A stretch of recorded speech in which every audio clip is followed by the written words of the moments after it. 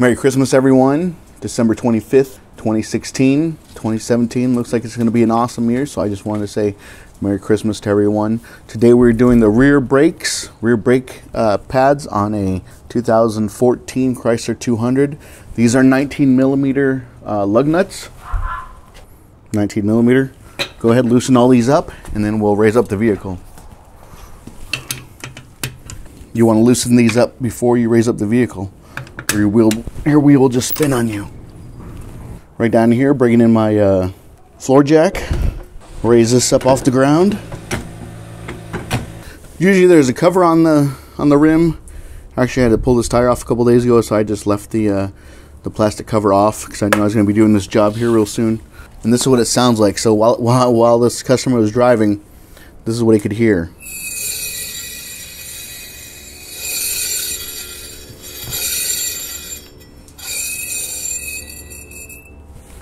So that's the sound of the little metal sensor touching the rotor. I'm just doing brake pads on this vehicle.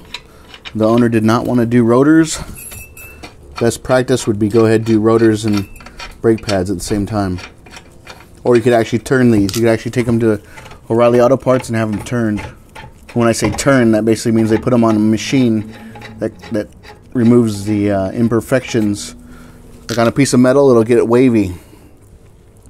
And they had put it on a machine, it actually a brake lathe, and actually makes it flat again. Cuts a new surface onto the metal. Right here, you have two bolts that you need to remove to get access to the brake pads, which are right back in here. The funny thing is about these, so you can see there's a 9/16 and there's a 14 millimeter. What you'll see in a second is that they both don't fit 100%. So there's some play right there on that one. There's some little bit more play on that one, so I'm going to go ahead. I'm going to use the 14 millimeter. Remember, these are righty-tighty, lefty-loosey. So if you think about it, counter righty-tighty, righty-tighty, lefty-loosey. So we're going to go that way. So I'm going to put this on here and press down.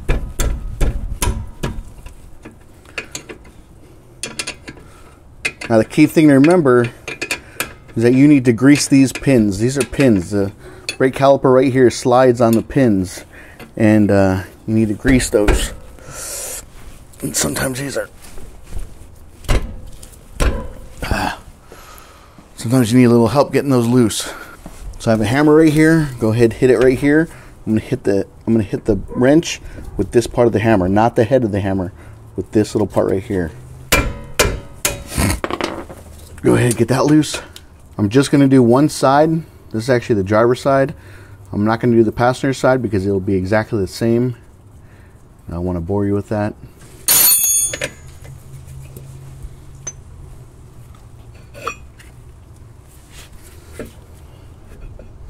Okay, so what I did right here is I removed the lower bolt, the lower pin. Go ahead and moved it up, and now I'm able to slide this whole assembly out. There's your other pin. This is the pin you're going to grease right here. Okay? Right inside here, there's one brake pad. Here's the other one. I'm going to put a link in the description below of a video of somebody that did this job. Actually, really did a hack job on this. So here's the sensor I was telling you about. Right here, this piece of metal. So that piece of metal right there, the brake pad material gets lower than what this metal is. So that's what you're hearing. That's just a good indicator that your brake pad is about to go out. Or you're not about to go out, but you're very low on brake material, which is this right here. Alright, next thing you want to do, right here, these slides, hopefully you guys can see this, there's a slide here, there's one on top as well. Right here, this slide right here, which the brake pad slides on, this metal part actually gets stuck in there and slides back and forth. You're going to want to clean this up with some brake clean and a steel wool brush, or a toothbrush if you have it. And then we're going to apply some Siliglide. I got this from Napa. It's a synthetic, non-melting, non-freezing, non-gumming. Just helps the pad slide back and forth, so you get even wear on both sides. Because if this binds up at all, sometimes you'll see a brake pad that has a lot of brake pad material left, and another one, the other side, doesn't have any at all. And that's mostly caused by the slide's not getting greased right. Get some brake cleaner. Go ahead, hit it down there. Hit it up here as well. Try to clean this up as well as possible. This slide on top and bottom. I'm just going in here with a rag and cleaning it up. Like I said earlier, if you can, either replace the brake rotors or have them turned to put a new surface onto them. Most major auto parts stores can do it, but call in advance just to make sure that they have time or that they're actually capable of doing it, because typically you have to leave them. Get some of the Napa Siliglide here. Do not get this on the brake pad, the surface that actually connects to the rotor. Just a little bit will do ya. A little dab will do ya. At this time, I'm going to go ahead and put it on the slide pins as well, here and here. I'm going to show you how to push the piston back into the caliper, but first thing you want to do is you want to go ahead and remove this cap on the brake fluid reservoir. Don't worry, I know I've gotten some comments in the past. Guys are saying, oh, dirt and debris are going to fall in this. You don't have this open long enough for any dirt or water or debris to get into this, so don't even worry about it. The reason you want to do this is because when you push that piston back, that hydraulic fluid, the brake fluid has to go somewhere. So it's going to push itself back into this reservoir. And if you don't have the cap off, see that seal right in there? You can blow that seal out sometimes. So best practice, remove the cap, and then go ahead and push the piston back. When you're done, make sure you put this cap back in place. Otherwise, all the brake fluid inside the reservoir will come and shoot up and get onto your hood. We're going to pull this other brake pad off, and once we do that, that'll give us access to push the piston back into place. So, go ahead and grab this. You might need to get some, what do you call it, a screwdriver to get in there and pop that open. Okay, just working this loose.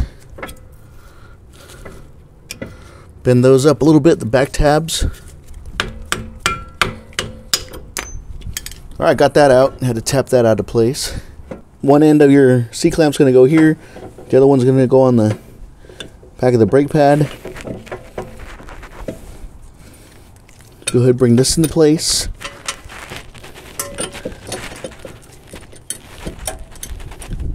Spin this down.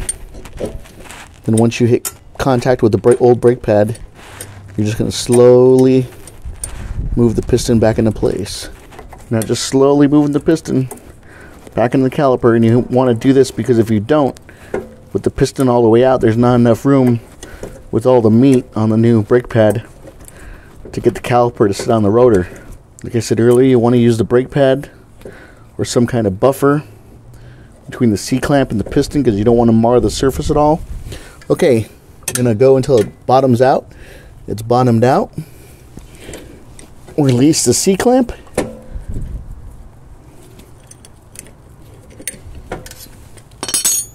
Now you're ready to install the new brake pads.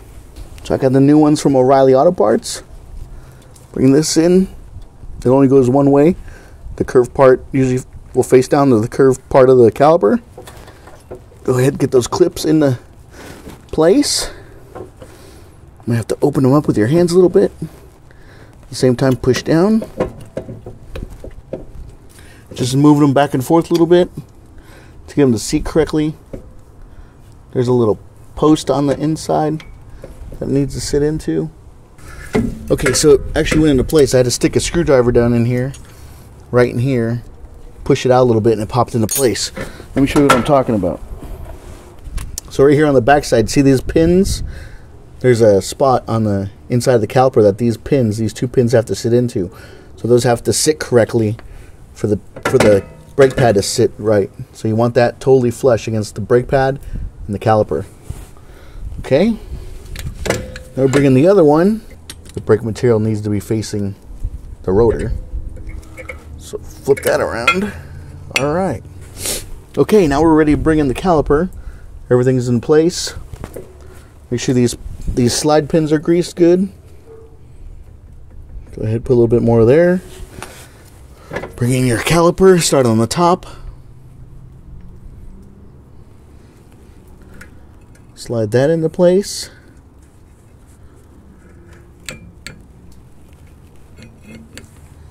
Make sure this lower one, the bushing, the little rubber grommet is there. Put a little bit more grease onto this one.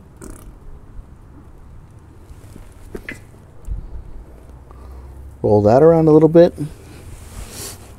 And slide that back through. Tighten that down.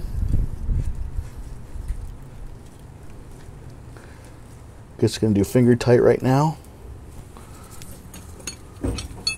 Bring in my 14mm. Leave that a little bit loose. Make sure you get this one started on top. And what a crappy design to put this hose right here. What a bunch of idiots. They could have put it at a 90 degree right here at a 90 and teed it out. Anything but this. That's stupid. That's probably the reason why I'll never buy a Chrysler. Hate Chrysler. Alright, well, I'm going to finish this up. I won't show you the other side. One thing you need to note is you need to put the reservoir cap back onto the reservoir. You want to pump the brake 5 to 10 times before you drive the vehicle after doing this job, so that it gives enough time for the piston to come out, make contact with the brakes. If you don't, then you're going to go driving and you're going to put on the brake and it's going to go to the floor and you're going to get all scared and afraid. So make sure you pump the brake pedal 5 to 10 times after you put the reservoir fluid cap back on, brake fluid reservoir cap back on, to make sure that you have contact on the piston and the new brake pads. Like I said earlier, the owner didn't want to do rotors. He didn't want to turn them or get new ones. But if you can, best practice, buy new brake rotors or have your existing ones turned. All right, I'm just snugging those up by hand. Those are tight. This one's tight. That one's tight. Another thing to note is you do not need to open up the bleeder valve for the brake fluid. There's no reason to do that ever, unless you need to chase out the brake or change out the caliper. There's no reason to open up the hydraulic system, the brake fluid system.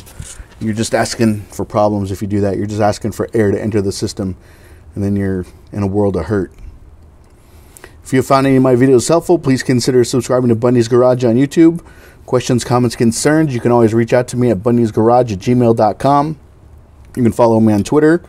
Also, at the end of the video, there'll be an option to watch more of my DIY videos on auto repair, product reviews, tool reviews. You guys have a great Christmas. Be safe out there. Don't drink and drive. Don't get too liquored up. And like always, I'll keep them rolling for you.